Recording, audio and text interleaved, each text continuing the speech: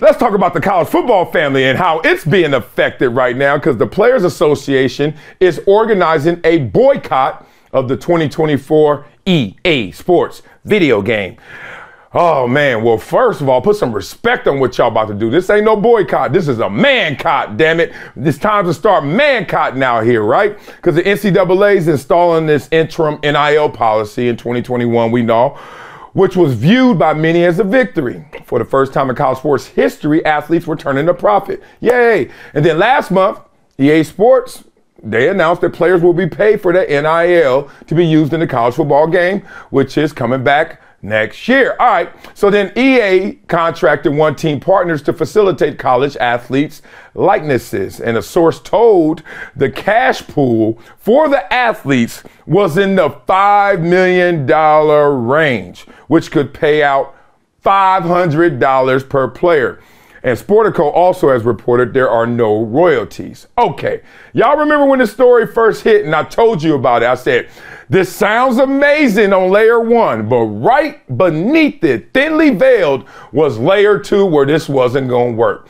Just simple mathematics. What are there, 120 plus FBS schools out there? Now, what do they all hold? 100 players? So you're sitting there like, dog, where the hell they going to pay all these dues? That's 12,000 cats. Like, and then what you gonna say? You gonna pay what? Caleb Williams way more than you gonna pay somebody else, the backup guard in college sports when it's going through EA Sports? This is not just exclusive NIL. I was like, trust me, the devil's in the details. This is not gonna work out. And now we are here. So the VP of College Football Players Association said this does not fly. $500 for every player? Are you kidding me? He said, quote, all current players should boycott this deal. It's an opt-in deal, and they should not opt into it. It is just a ridiculously low amount of money. It is food stamps. It is welfare. That's almost insulting, $500 per player. So given the context and the hype that surrounds this game, when we first heard the number, we're like, all right, that sounds low. Let's go figure it out if it is low. And they started talking to guys, talked to some of my friends, some guys who are still playing the NFL. So what are NFL players getting paid for Madden? These are all quotes, y'all. And the numbers we were given were from 2019. It was disclosed that they got, I think, about $17,000. And then a current NFL player told us that he got a check for $28,000 this year for Madden. Okay, now let me tell you what's going on here. This is not a partnership. This is not something that even EA Sports is putting in full respect to these college football players. Want to know why?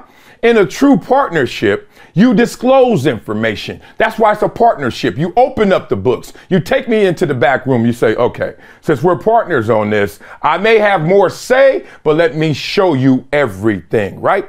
You don't sit there and say, we're going to keep this information here. You disclose the information. Why? Because you're not trying to hide something from a partner, because their win is your win. Them winning is you winning, right?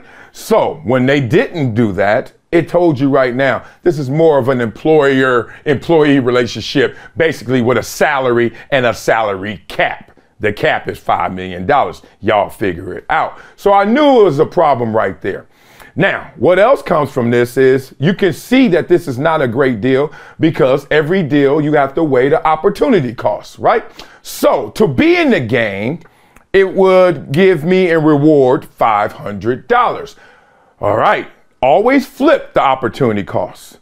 If I'm not in the game, what happens? Well, that's when you realize you have no leverage. Because if you're a college football player and you say, I'm not in the game, I opt out.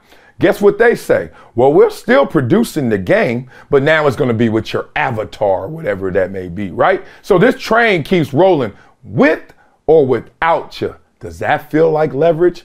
Hell no. It's a sad state of affairs that the players have fought for all this. And then with a huge announcement like this, you think that you really have a partnership, and it turns out, opt in if you want, opt out if you want, whatever. Here's $500. Really not any sweat off of our back, but more importantly, we are not who you thought we were. We are not partners in this situation. Crazy, they're gonna make all that money off of them. They sold 1.5 million copies of this in 2013. That was the last time it hit the shelves. And now we got Twitch and all these gamers out here and all this online gaming. Like, it's a bigger deal. And these players are still getting the smaller of that bigger deal. Not good enough. If I were one of those players, I would be out there with y'all too. I ain't boycotting, no. Let's man-cot together.